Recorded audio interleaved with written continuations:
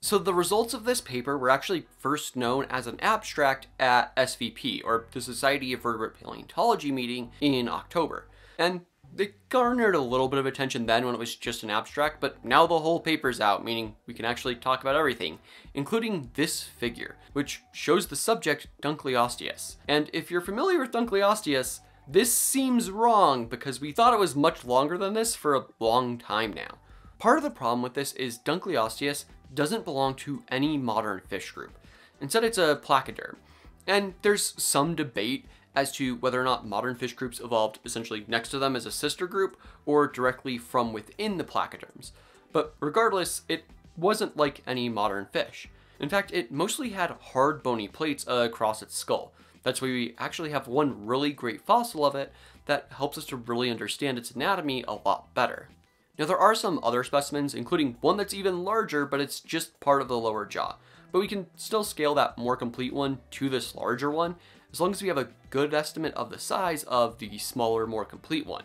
And that's what this researcher essentially did, is rather than trying to look at other placoderms specifically, which have some very diverse body shapes, including some with very long, almost eel-like bodies, which was more recently found to not be the case in Dunkleosteus, they essentially looked at a bunch of fish and went, okay, so rather than just looking at the ones that are closest related to Dunkleosteus, what if we look at all of them and see if there's any trends we can identify that help us to understand the size of these fish? And what they found that was really good for this is the orbit to operculum length. Now, the operculum is this kind of bony covering of the gills. If you've seen a bass or a bluegill or almost any fish, you've seen this, you just may not have recognized it.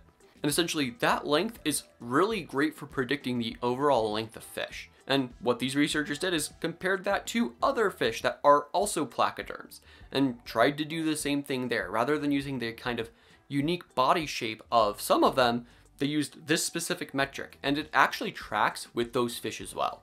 Meaning that essentially, if you have this metric, you can try and tell how big the fish was.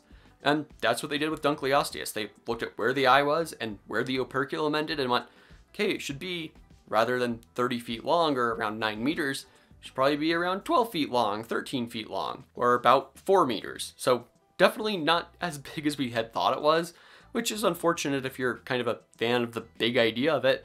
But the thing is, it doesn't really matter because the skull doesn't change size at the smaller length. There have been some people online who have been at least a little bit upset that suddenly, you know, this 30-foot behemoth or leviathan swimming from the depths of the Devonian seas, it suddenly isn't as much of a leviathan. It's only 12 feet long instead of 30.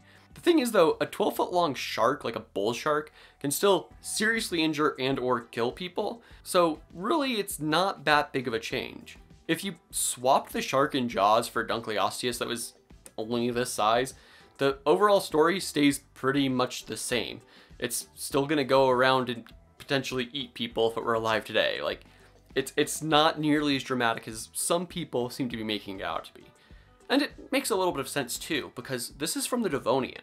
Essentially, this is one of the first times where the fish really diversified and really became dominant in the environment. And Dunkleosteus, of those, was the first one to really become an apex predator. Which, when you consider what was around beforehand, the Eurypterids as apex predators, it kind of makes sense that it wouldn't necessarily jump to a massive size right away. It might be a little bit smaller in some of those earlier oceans.